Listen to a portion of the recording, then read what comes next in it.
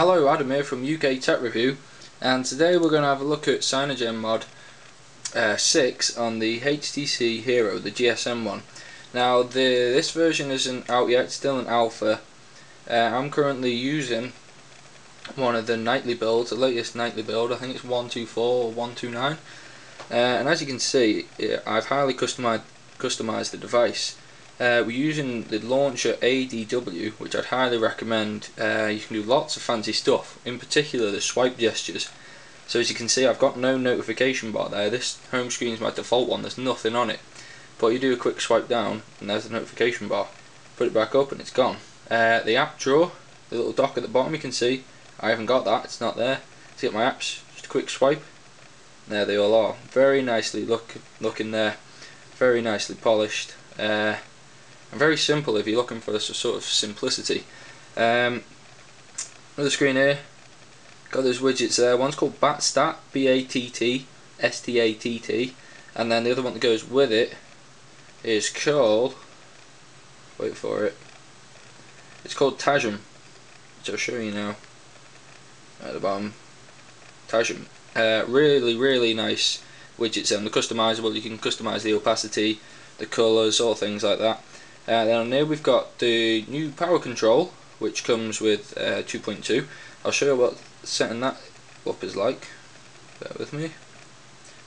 So, power control, where are you? There we go.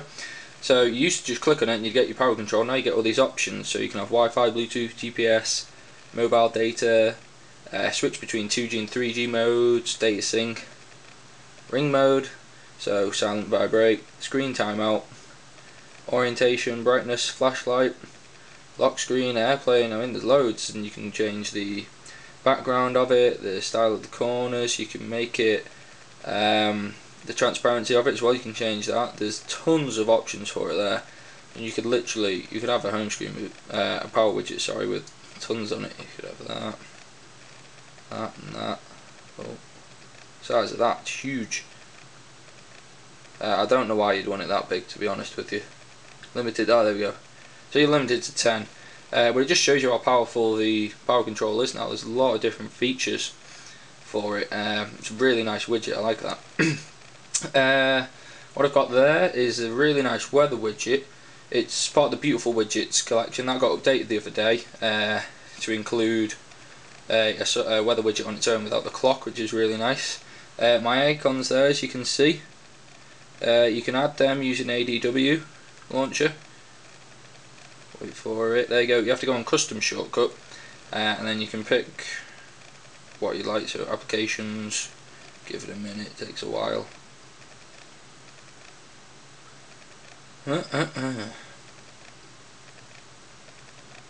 Here we go. So if I wanted barcode scanner, you can add that, and then just to get rid of the label, you just delete it. What am I doing here? It's hard to see the screen. Give me a minute. There we go, deleted that. Okay. And there you go, there's your shortcut without any text on it, which is another thing that I really like. Let's go and have a look into the CyanogenMod settings. This is, as I said before, it's the latest nightly build. I did start out using the alpha, which was good, but it did have a lot of bugs, a lot of them which have been ironed out now. To be honest, I've hardly come across any bugs at all. At one time, the screen went black, and I had to take the battery out to reboot. But that's literally the only problem I've had with it. You've got CyanogenMod settings. Here we go. Install location, so you can have apps to SD. Your input. That's how you. It's there. You can wake it with a trackball, etc. Performance settings, get a little warning there saying you might break your phone. You probably won't. So some nice performance settings, sound settings, so your notifications and that. User interface, which is a good one. You can change the notification bar quite well. You can change the colour of the clock. You can have the percentage shown on the battery. You can have the signal strength shown. You can also change the colour of the clock, not the colour of the notification bar, which does require a reboot, but it's quite a nice feature for those who like a darker one. You can't set the transparency of the notification bar yet, but I presume that feature will be built in soon. So yeah, there's a CyanogenMod sends. You got your ADW stuff there, which I'd highly recommend. ADW. I used Launcher Pro for quite a while, paid for the widgets and that, I really liked it, but nah, ADW I'm on now and I'm enjoying it a lot more. It goes really well with CyanogenMod, just proper fast as well. This is faster than 2.1, definitely. I would definitely recommend this ROM, even though it's not even sort of finalised yet. It's very good ROM. In terms of wallpapers, it does come with a few live wallpapers. I wouldn't recommend them. Magic Smoke doesn't work. Max one, it will work, but it's slow. I'll show you now. So there it is, and then you set it. Give it a minute. So as you can see, the speed's just gone there dramatically. I mean, it's not awful, but I like a silky smooth scrolling experience, and this isn't that, so I like to just stick with just with a static wallpaper. I mean, there's nothing wrong with them, you can still make them look really nice. Let's have a look at the CyanogenMod ones. Some beautiful ones. Put on them. Let's just I quite like that one. Let's set that for now. So you can see the speed's right back up there. Excuse me. Another thing I think we should take a look at is the camera. In a lot of the early builds, camera previews weren't working. As you can see now, camera previews are working. You have autofocus.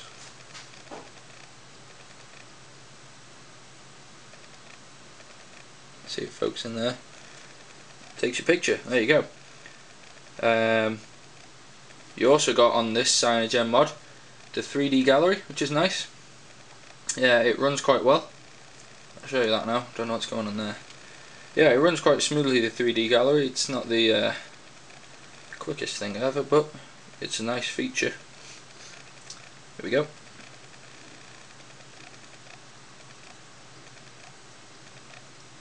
Gallery. So it takes a minute to load everything off the SD card.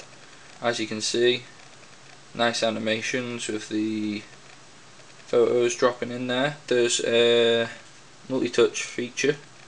If I can get it to work. Oh, it's done on the bottom one. There you go, you can pinch them open there to see what's inside the folder and then close it. You can open them up. There we go. There's a funny picture of John there. And then obviously, it's not the fastest gallery in the world, but I don't think I clicked that right then actually, so take that back. But it isn't rapid, but it's fast, you know, it does the job. Nice scrolling through there, pot noodle, something there, that's the one I just took. And you can also have slideshows. Somehow. Don't know how. You've got this nice little scrolly bar at the bottom. Date comes up. Beautiful. And then you've got a quick, well, I don't know what I'm saying there. Anyway, yeah. Overall, I'm very pleased with this current CyanogenMod. I mean, it breathes a little bit of life back into the Hero. You get that extra little bit of speed. You're on 2.2. You know, you can pretty much install most of the apps on the market right now. Some games it still struggles with, like Angry Birds that just came out. It'll run it fine. It lags a little bit though. It's still perfectly playable, but 3D accelerated games, you know, you pretty much got to stay clear of them with this device. But yeah, CyanogenMod 2.2. This is the latest nightly build. I think it's 124 or 129. I'll try and put that in the description. I'd highly recommend it. You know, just breathe some new life into your device. Anyway, that's it. I'm Adam for UKTechReview.com. If you got any questions, post them in those comments. Cheers.